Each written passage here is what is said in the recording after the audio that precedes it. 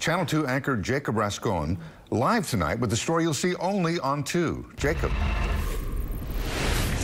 Yeah, Bill and Dominique, it's been a difficult couple of months for this mother, to say the least, who lost her pregnant daughter in a shooting in September, and then this weekend lost her daughter's ashes in a theft, too.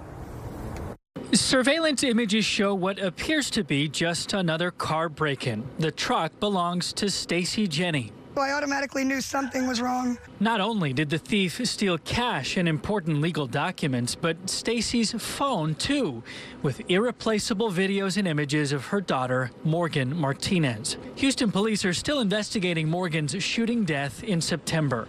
The 20-year-old was 4 months pregnant at the time. I was mad. I was upset, devastated, all at this. I mean, it was so many emotions at one time. But even more valuable than the missing cash, documents, and phone are the now stolen necklace charms, gifts from the funeral home, filled with Morgan's ashes.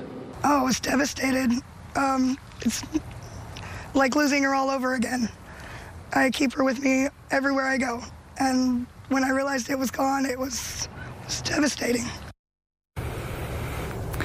So inside that purse was also nearly $400, important documents including police reports from when her daughter passed away, and also jewelry. This all happened over the weekend, and she just got these videos today, and she'll file that police report tomorrow. Reporting live tonight, I'm Jacob Rascon, KPRC Channel 2 News.